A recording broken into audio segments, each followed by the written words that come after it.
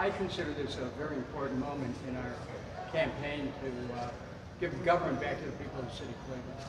And to have the support of Congresswoman Oakar, to me, there's no one the people of Cleveland identify more with than Mary Rose Oakar, who served with this community for 16 years, right? Well, 30 years. Right, but 16 years in the United States Congress. That's right, like right. you. Right. She and I have both served Congress 16 years, pretty much the same constituent. Congresswoman Oakar. Yes. Well, Dennis, it's, if I can call you Dennis still, it is a privilege to endorse you because I think you're best for the job. It's that simple. However, I would like to give a few of the ideas that I have in endorsing you and not some of the other people, since we have so many people running. Number one, the city is in great need of somebody experienced. We have great cultural assets, but we are the poorest city in the world. Our people are suffering from violence and crime, and they need jobs. And you really have access to getting us our needs. First of all, you've been in more offices than anybody I can think of, and you won the re-elections, never appointed. So you've been a council person, which I served with you in. The mayor, you've been the clerk of courts, you've been a state senator, you've been a member of Congress. If you need funds to train those police, you can go to Washington and tell President Biden, whom you know, to give you a grant for that. If you don't have enough money, and the city's going to get a windfall of money in the near future. And I like what you're going to do. You're going to have more police. There is an award in this city that doesn't want more police protection and less violence, which is awful for them. Secondly, we need jobs. And you've always been for regular people in need of jobs. And I know you're creative, and you'll help train them if they need training, and find the avenues with the unions and others to get them jobs. Thirdly, you promised me that you will beef up the Department of Aging.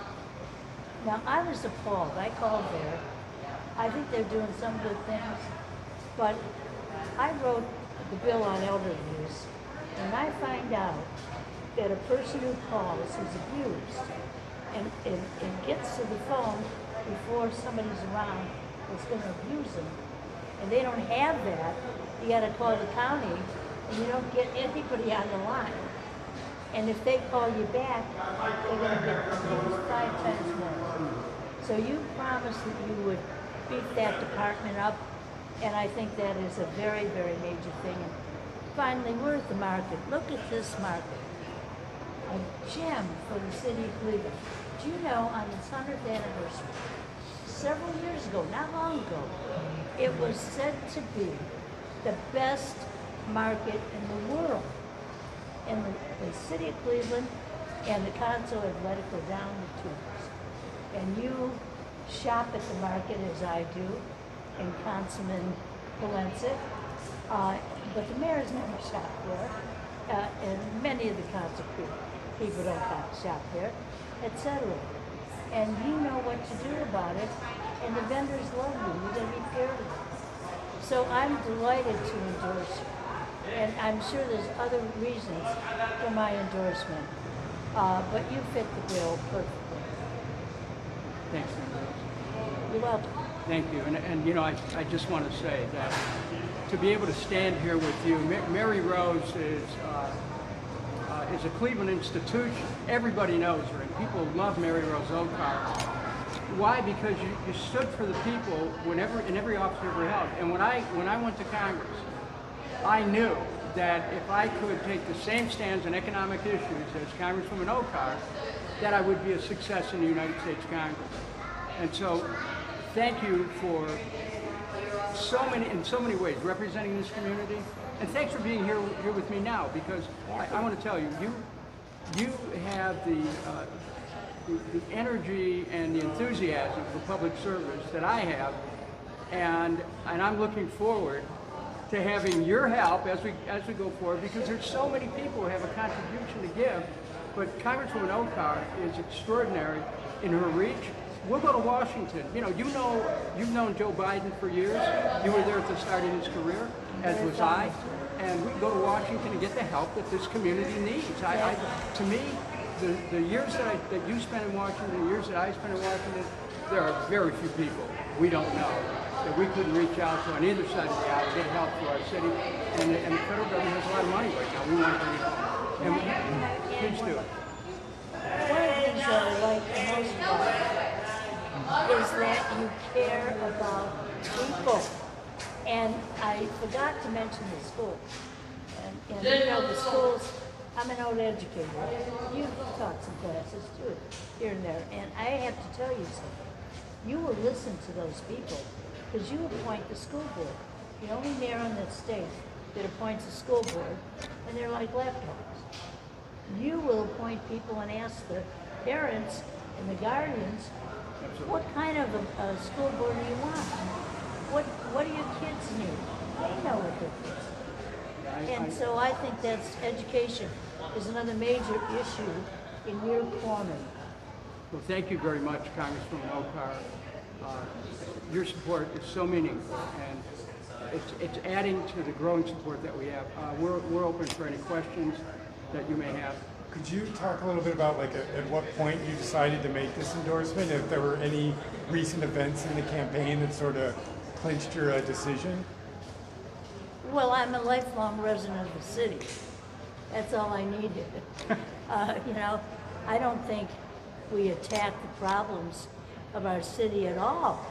I served under a strong leader in the city council, and I didn't serve under a person who didn't understand that the council is a separate but equal branch of government.